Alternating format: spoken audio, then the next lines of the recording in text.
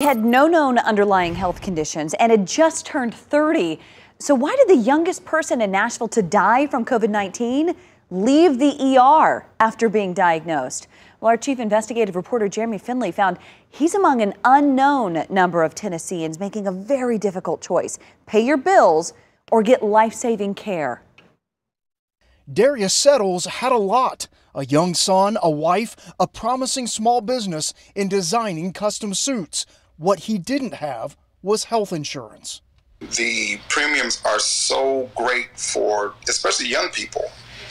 They just can't afford it. Roughly a week ago, when he started exhibiting symptoms of COVID-19, his father says he was hesitant to seek treatment. Do you simply think he waited too long?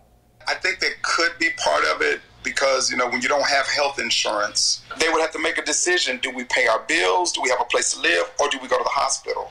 Settles' hospital paperwork shows he went to Southern Hills ER twice, once on June 30th and again on July 3rd. Both times he was discharged. His family says he stopped breathing at his home on July 4th.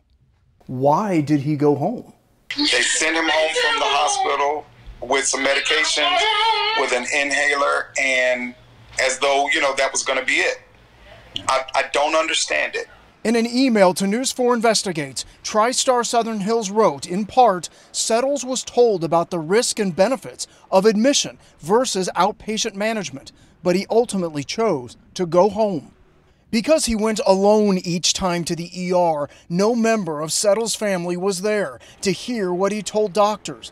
All his father knows is that too many people are having to make desperate choices facing a deadly virus.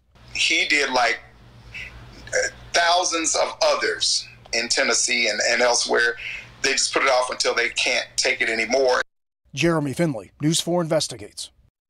You can't hear that and not feel heartbroken for that family. And neither the state health department nor the Metro Health Department are keeping track of how many COVID-19 patients don't have health insurance. It's important to note, federal law requires hospitals to treat patients regardless of whether or not they have insurance, if they can pay.